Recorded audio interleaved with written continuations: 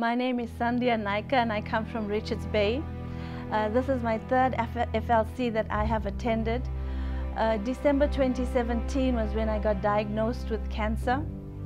And you know, the Lord was so amazing. The day before I went in for the biopsy, He pressed upon my heart a scripture, Isaiah 41:13. And that's what that scripture kept me throughout the process that I've been through. Whenever I had fear, whenever I went for chemotherapy, radiation, surgery, whenever I was being poked all over and the pain, I knew He said that He's going to hold my right hand, and He said, don't be afraid. And you know what? I actually literally felt Him hold my right hand through every procedure. He was with me. When we came for the FLC in March, I was post-surgery. I actually shouldn't have even been there, but my husband and I traveled. It was a 7-hour drive, and by the time I got to Johannesburg, I was fatigued, I was tired.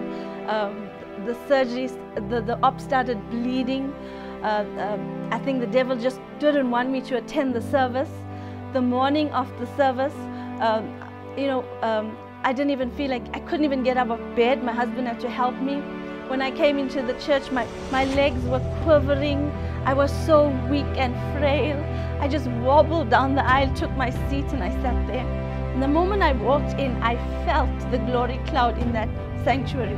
I felt it. I could actually, I think I could actually see it. That's how amazing it was.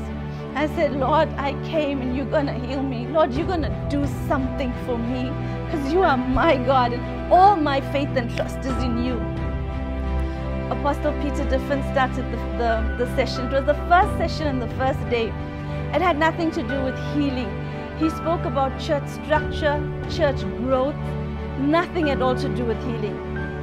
He called up altar calls, and each and every altar call had nothing to do with me. It wasn't a calling for me.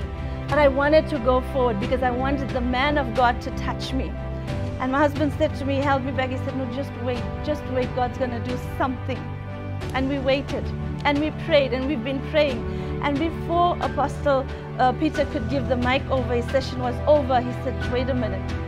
Someone's tugging at God's heart. God is saying, someone's tugging at my heart. He said, you've been crying out for your healing. And he says, there's a pastoral couple here that have drove all the way, and they're crying out for their healing. And he says, God wants to heal you. God is calling you out right now. He says, the wife has terminal disease. I knew it was me, and he called me out. He called us out and he prayed, and all the apostles prayed. And the moment I hit the ground and I woke up a different person. I knew instantly that I was healed. I knew that I was healed. I carried on going for the chemo because the cancer markers were high, but it didn't bother me because I knew that I was healed.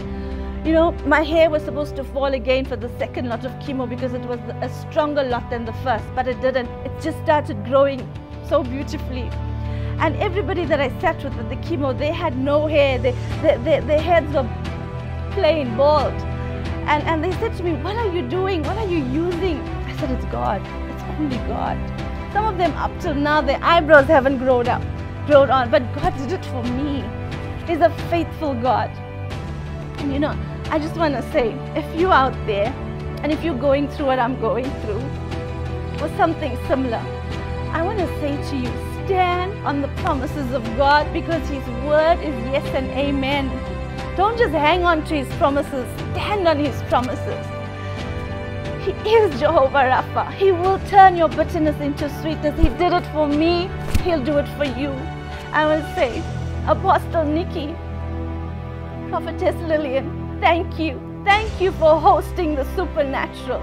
Thank you for changing my life. Thank you, Lord Jesus, for healing me. Thank you for locating me, mighty God.